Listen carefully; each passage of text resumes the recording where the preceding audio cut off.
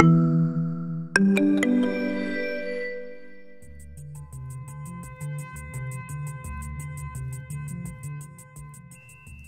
this is Jim Starkweather, the publisher of KitMaker Network and Armorama.com, and welcome to another episode of Cracking the Box. Today we've got, right before Christmas, the Saint Chamond Early Type Iron Mask Man, which the Iron Mask Man is the specific tank, but this is the French heavy tank from World War I, built between 1917 and 1918. Obviously saw action late in the war, I believe. Let's check its history, though. I'm not really sure too much on the background, so let's do a little bit of background history. The Saint Chamond was the first French heavy tank of the First World War, with 400 manufactured from April 1917 to July 1918. Born of the commercial rivalry existing with the makers of the Schneider CA-1 tank, the Saint Chamond was an underpowered and fundamentally inadequate design. Its principal weakness was the caterpillar tracks. They were much too short in relation to the vehicle's length and heavy weight, 23 tons. Later models, however, attempted to rectify some of the tank's original flaws by installing wider and stronger track shoes, thicker frontal armor, and the more effective 75 MLE 1897 field gun. The Saint Chamond tanks remained engaged in various actions until the late summer of 1918. Belatedly becoming more effective since combat had moved out of the trenches and onto open ground. Eventually, however, the Saint Chamond tanks were scheduled to be entirely replaced by imported British heavy tanks.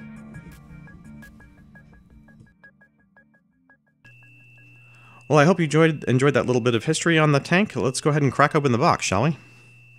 Before we do that, on the side, we've got several artworks here. We've got one is the Saint Chamond Fantomos AS-31 1917, the Saint Chamond Chanticote AS-31 La Force 1917, La Faux, and then they show on the side here, they just have an overview of some of the parts, and that's about it for the side work, so let's go ahead and open it up. Side art. Right off the bat, you can see that it's got a very interesting one-piece hull arrangement. Let me go ahead and get this out of here.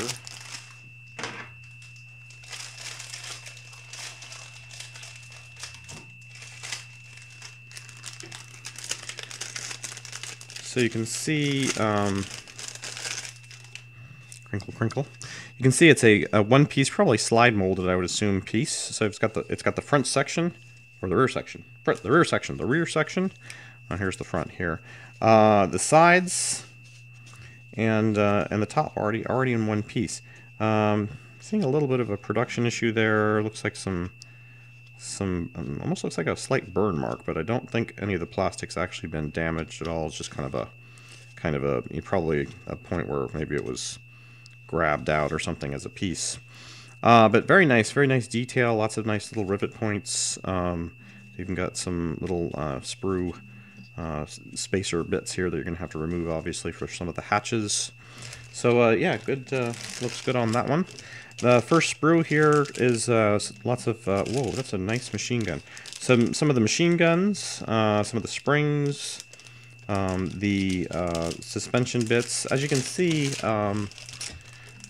it's got a fairly kind of tractor-like suspension. It does have individual track links, and here they are. Looks like they're a two-piece or a multi-piece arrangement with the tracks themselves and an interconnecting bit for probably between tracks.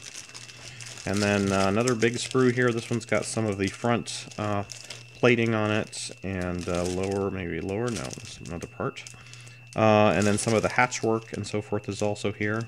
And again, there'll be some detailed photos at the end of this bit, so if you want to skip onto the photos, that's fine. If not, keep watching. There is a figure included. Didn't realize that. World War I figure. He's holding... I'm not sure what he's holding, actually. Lever, it looks like. Of some kind. He's got a sidearm and a helmet. He's a multi-standing figure. Multi-piece standing figure, I was going to say. So again, some of the additional front armor on there, and I believe this is probably the bottom of the tank here. And then the last piece is again more, essentially more parts of the hull structure. and detail parts. And it all looks very good. There's no flash. There's no discernible issues. Sink marks almost non-existent. I was going to say I can see a few on these larger pieces here, but no others. Last bit is the instructions. There's a decal sheet here with some of those aforementioned schemes, the 2 different schemes it looks like they provide you with.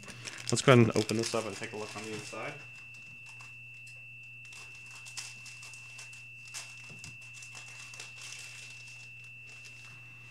So here's the manual, printed in nice glossy manual cover. It's almost like a collectible.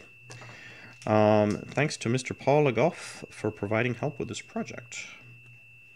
So it obviously had a good technical expert for this. And it's basically straightforward, it should be a pretty simple bit, other than the suspension and the tracks, obviously, will be a bit of work, I would assume. But there's a lot to the suspension, obviously. But that's pretty much, a majority of the external parts of the hull should go together really easily, I would imagine. There's that figure. You get a better look at him. Looks like he's got a gas mask option. That's probably what he's holding. Looks like he's holding up a rolled up map or some canvas or something.